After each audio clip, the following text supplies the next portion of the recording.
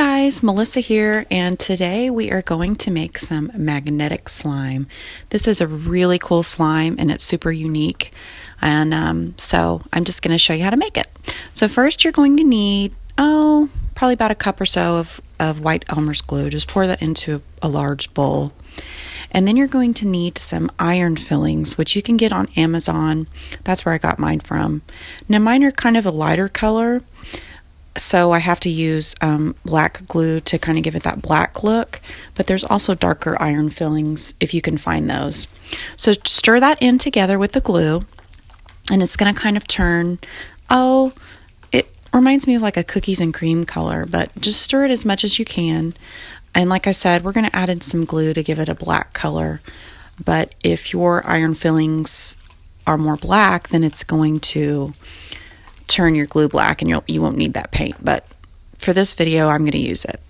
So just go ahead and add probably a half a cup of the iron fillings, and you just test it out. That's kind of what I used in mine. So just stir that really well.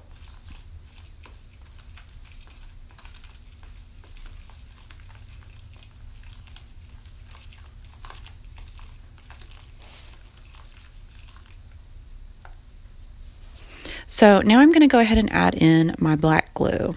So just add as much as you think you might need. I had to add in quite a bit. Just start off small. Then if you need to add more, you can always add more. I haven't really tested other colors, so I'd be curious to see like if you added in purple or red, how that would look. See, right now, just after that first little bit of paint, it's more of a gray looking slime. And I don't really like that. I like the black on the magnetic slime. So just stir that really well together.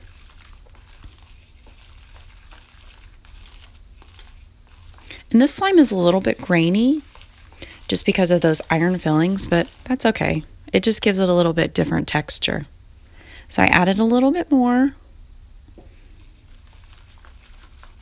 It took me a little bit to get the color that I like.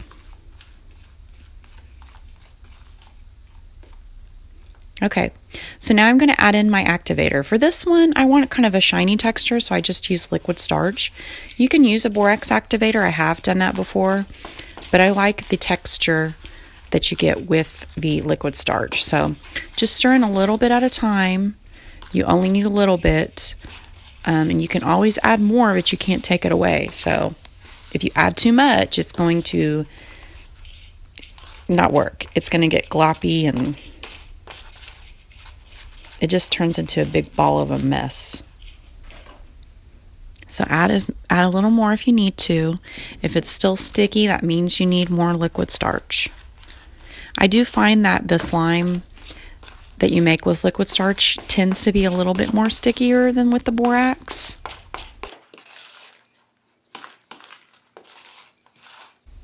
Okay, so after you get to a consistency where it's not so sticky and it's hard to stir with the spoon, then you're going to kind of take it out of the bowl and play with your hands and knead it together, kind of like you would bread. And see, it's still pretty sticky. It would just stick to my fingers, so I'm going to add a little bit more liquid starch and to kind of work that in with my hands. Sometimes that works better than with a spoon.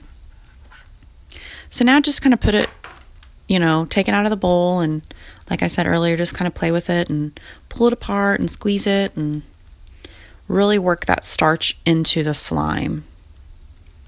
And see, I really love the black, but you don't get that without the paint. It was like a gray, almost like a light purple gray color without the paint.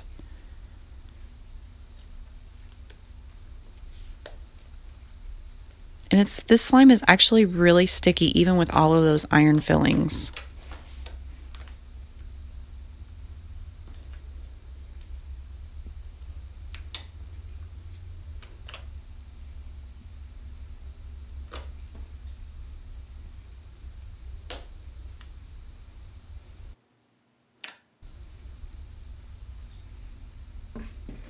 Okay, I'm going to add a little bit more just because it keeps sticking to my fingers.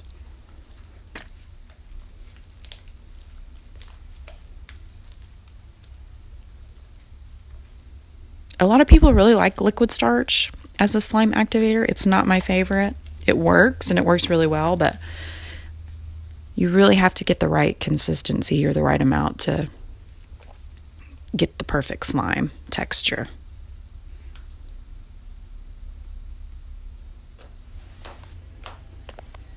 Okay, so now I have a great consistency on this slime. It's excellent for poking and stretching and squeezing, but this is magnetic slime, so we are going to play around with it with a magnet and make it move and make it stretch, and I'm going to show you what it does with a magnet.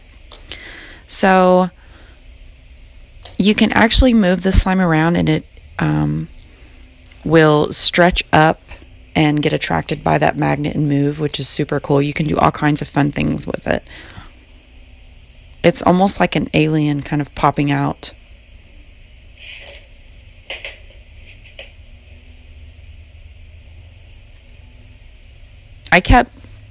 For some reason, this slime would like stretch up and then it would stick to it and I couldn't get it to let go, but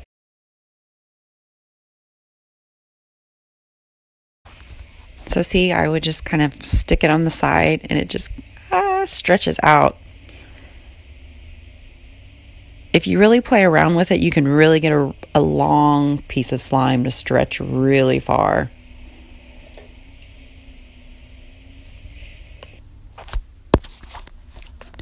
And this makes like a great slime for science projects and science experiments. It'd be really fun to do this summer if you're looking for something, a fun activity to do. Do you guys think it looks like an alien or like a claw kind of poking out? Leave me a comment and let me know what you think it looks like, or if you think it looks cool.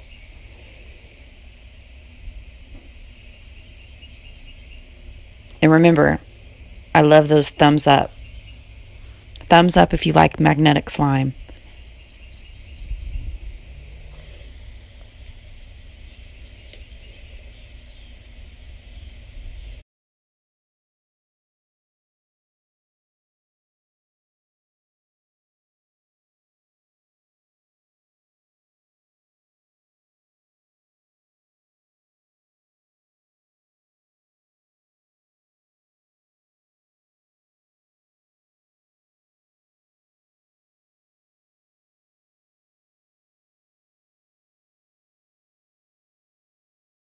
And I'm going to zoom in here so you can really see how it moves out.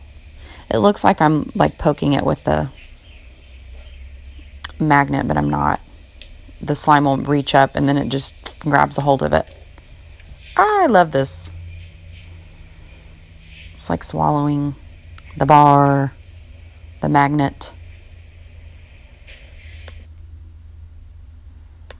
So I hope you guys like this video. I would love to hear what you think, and let me know what kind of color that you'd like to see me try, and make sure you guys subscribe so that I can keep making more cool slime videos. I love hearing your thoughts, and I love it when you leave me comments, and I will try and comment back. So thanks guys. I hope you all have a slime-tastic day.